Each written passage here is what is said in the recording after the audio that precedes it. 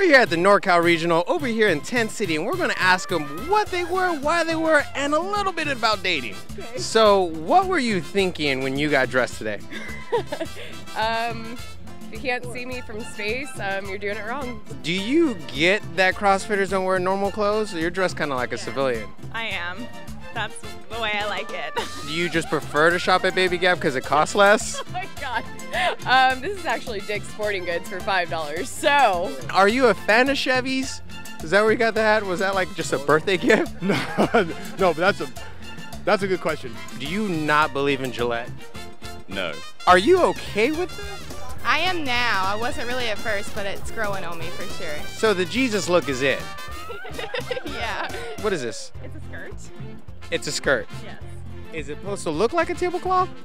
I don't think it looks like a tablecloth. That's a little hard. I got this thing in high school, and it's still rolling strong. Is it safe to say I wasn't successful in high school and you're still trying to make it to work? Well, I guess it depends on how you want to look at it, but yeah, I don't know. You look a little big and a bit top heavy. Do you squat? I won these shorts. This is all they had. So they were free? They were free.